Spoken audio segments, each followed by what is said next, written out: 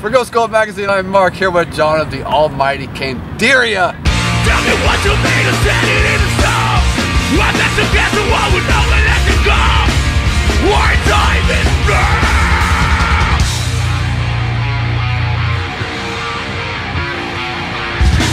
How are you, sir?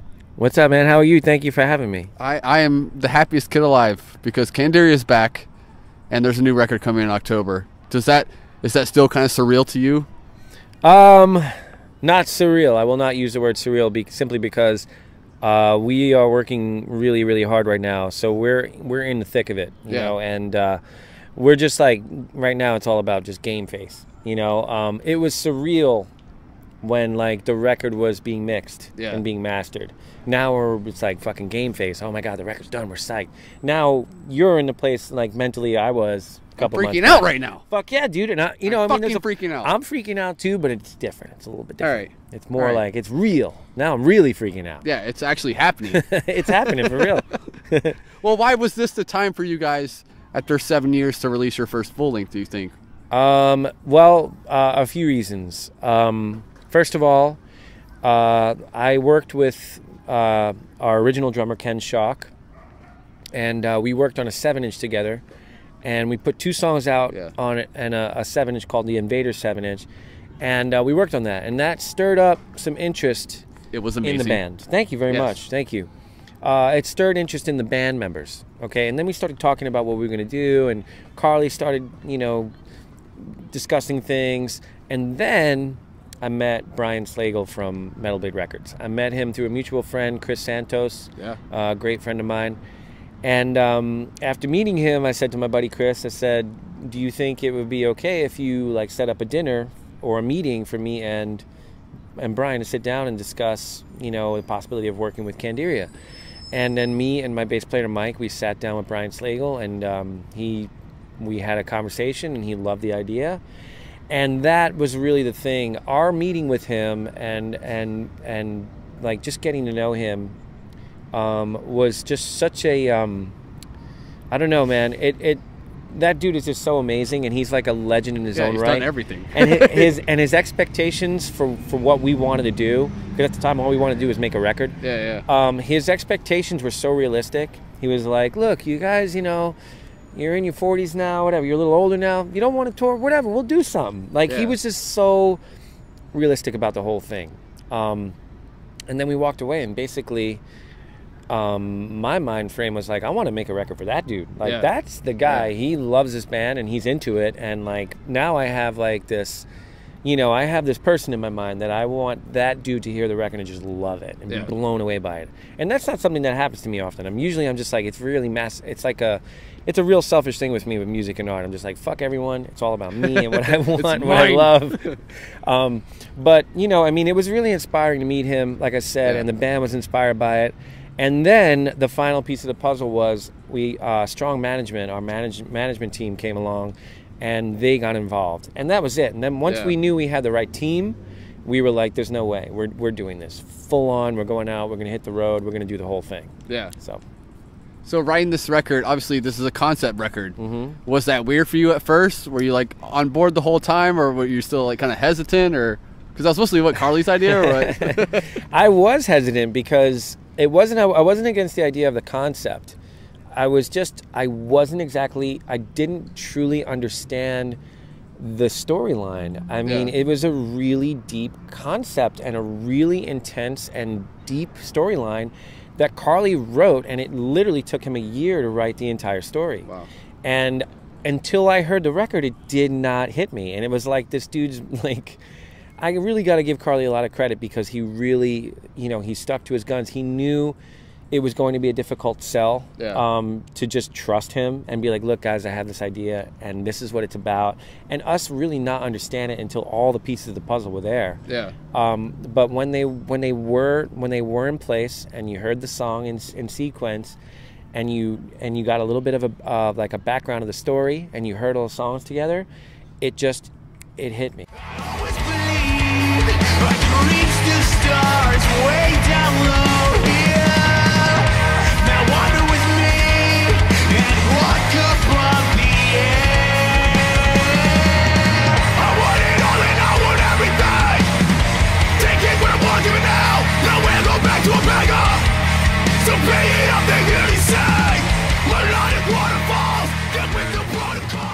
Even with this new record, there's the Candiria sound, but then you always throw in something new, like the song "Opaque" is just ridiculous. Oh well, thank you very much. I mean, that song's like, thank you. That's one of the songs I'm just like, how the hell did they pull this off? Thank you, man. And you did. Even like the first single that you released. I mean, the little jazz section in the middle. You guys continue to evolve even 20 years later. Thank you. Which is just mind blowing. Thanks, man. It's just like for you, just like trying to evolve, to get better, to throw new things. Is that still like the mindset?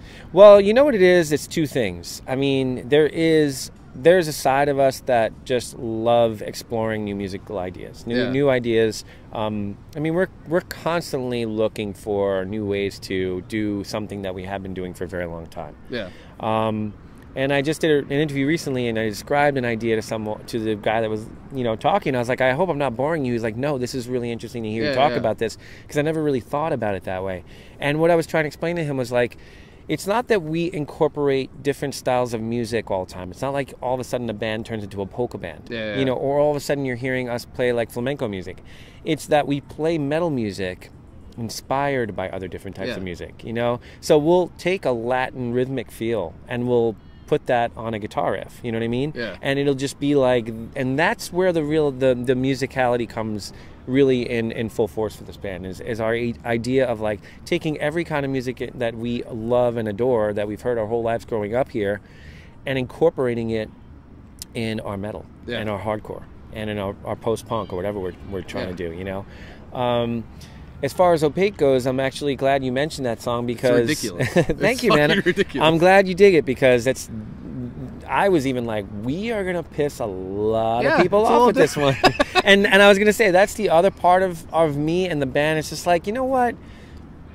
Bring the haters. Yeah. Bring it. We don't, I mean, if it's going to get that far, you're not really a true fan of this band if you didn't strap in and just jump on for the entire ride. Yeah. If you're a fan of Surrealistic Madness and that's all you can listen to and that's the only Candiria you like, thank you very much. Love you for it.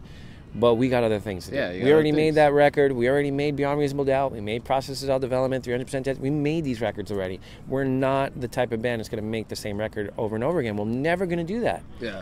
We will not. We'll break up, because we will never be happy being that band. Yeah. We need to constantly change and constantly challenge ourselves and constantly challenge our listeners. Because we want. Not only do we want our fans to just stick with us and trust us along the way, but we want to meet new fans. We want to broaden our horizons. We want to do what we want to do, and we want our fans to have faith in us and just trust what the hell we're doing. Yeah. Because you know what?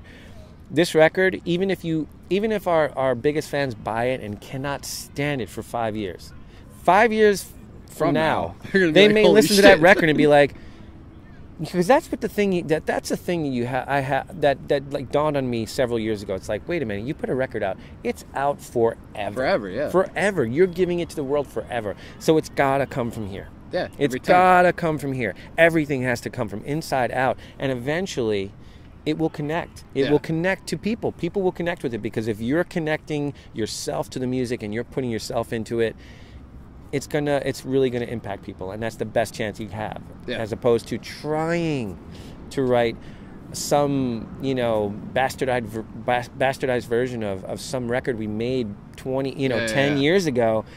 Fuck that, man. We love doing what Candiria does. We love writing sick riffs, dude. We love sick riffs. We are always gonna incorporate the Candiria sound in what we do, but we're also gonna try other shit. You might hear some country on the next record. You may, and it's probably gonna sound awesome. Thank you, man. I appreciate it. You see, I appreciate that, man. Thank you so much. It means a lot to me, because that's the true spirit of what we would like our true Candiria fans to their attitude to be. Like, I trust you, man. I'm along for the ride. Fuck it. Yeah. Why not? You haven't disappointed yet, so Thank you, man. I appreciate that. I really do. Thanks. Well, I think it's interesting, because obviously it's the first album in 7 years, and for a lot of the younger fans that say bands that have been influencing you, like Animals and Leaders and stuff like that, their younger generation may not even know who the hell you are. Right. So for this might be their first interpretation of the band, and for them to go back in the catalog, they're just going to be like mind fucked. Well, but it is like I said, it does have that Candiria sound though. Sure, sure. Yeah. And that's great. You know, I mean, to me, it's like if they hear this band for the first time and this is the first record they hear and say they love it, or say they even like it a lot, and that influences them to go back to Process of Self-Development or Beyond Reasonable Doubt, and then they fall in love with the band. As they should. That they're a Candiria fan, and just as well for me. Yeah. Just as well for me and my buddies. You know, like that's awesome. Yeah. Because you know our catalog, it still means everything to us. You know what I mean? Like Beyond is I mean I won't say it's my favorite album, but it is one of my favorite albums that Candiria's ever put out. There was a very specific. There was a magic that was captured on that record. Yeah.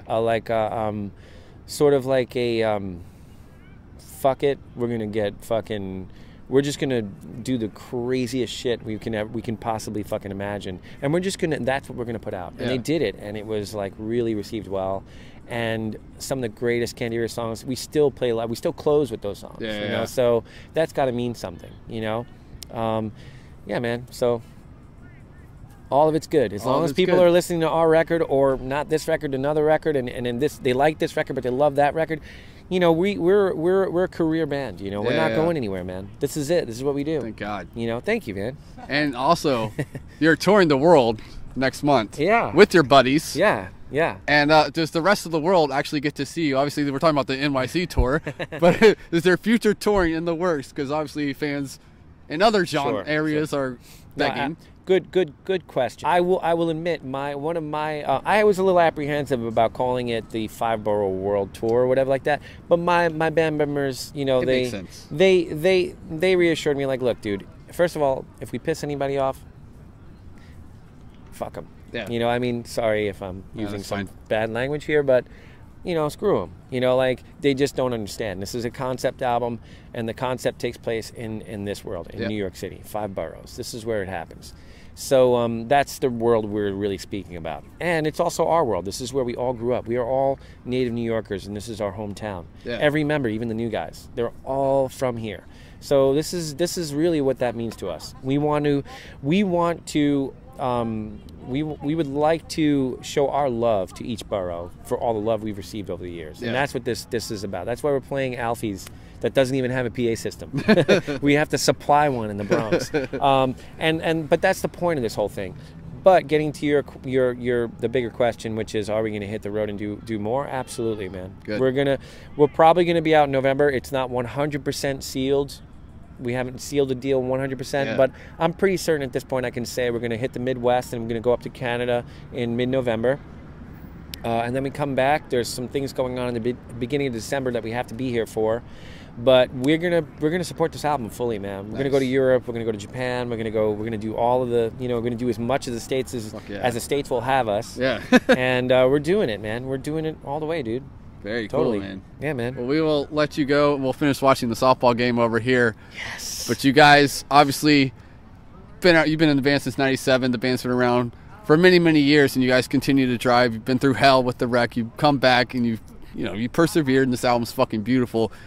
The one word to describe why you still do this and why you're still so goddamn good at it, what would it be? Selfishness. Selfishness? That's interesting. No, passion. Passion.